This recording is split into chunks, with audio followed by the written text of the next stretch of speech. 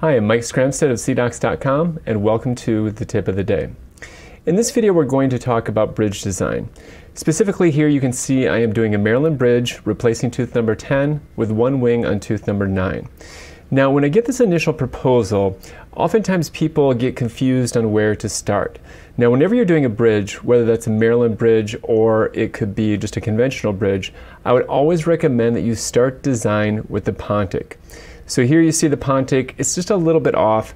Now the great thing about starting your design with a Pontic is it's almost like setting a denture tooth, meaning I can grab my position, rotate scale tool, and it's not attached to the base line.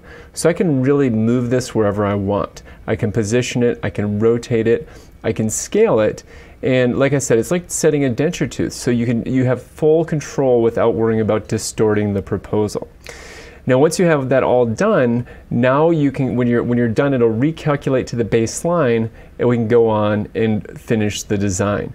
So here really quickly you can see that the next step after I position this Pontic is I'm going to go ahead and form a connector using the circular two-directional shape. So I'm just going to go back and forth, and we're going to try to form some sort of connector with this Maryland bridge.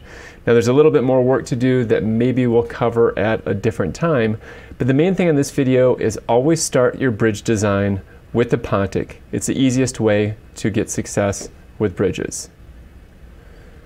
For more tips, please visit us at cdocs.com. Thank you.